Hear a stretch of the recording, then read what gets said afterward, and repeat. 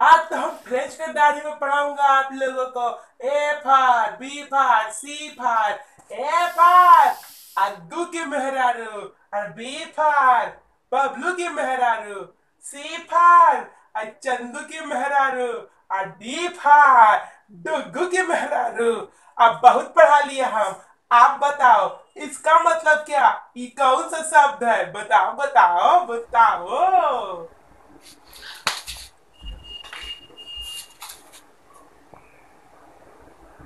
गुरुजी, ई है तो मग्गू के मेहरारू, पर टंगरिया उल्टे है।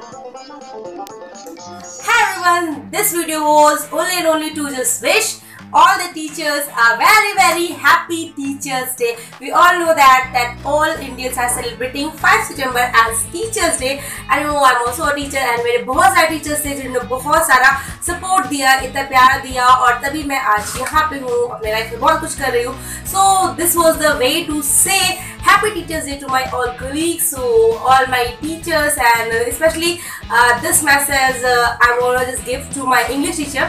जब मैं क्लास 9th में थी तो मुझे जिन्होंने इंग्लिश पढ़ाई थी that was my favorite sir, के Pandey sir.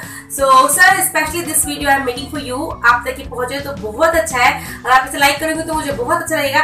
And literally sir, आज मैं जो भी हूँ that is due to you.